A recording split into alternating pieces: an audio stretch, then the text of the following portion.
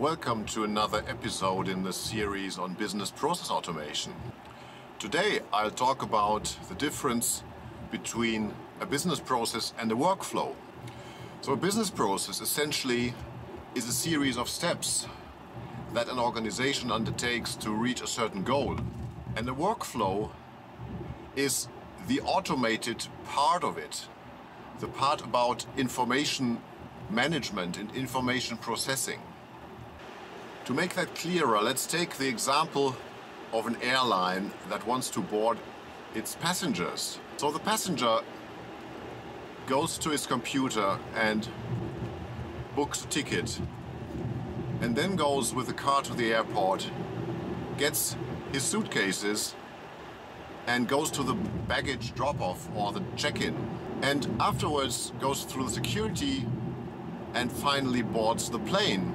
And so certain steps of this business process are automated with a workflow in modern airlines.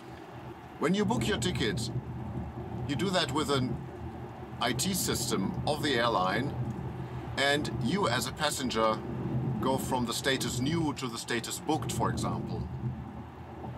And then all these parts of you going to the airport, parking your car, getting your luggage and all that, this is all part of the business process, but it's not part of the workflow.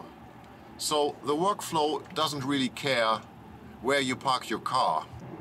The workflow steps in again when you go to the gate, and then your ticket is checked, and then finally you go to your seat.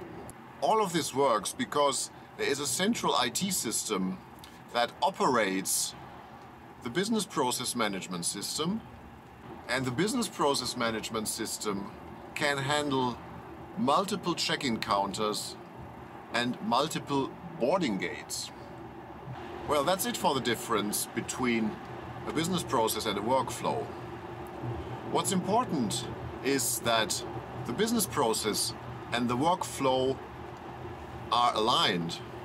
And this is the topic of the next video. See you then.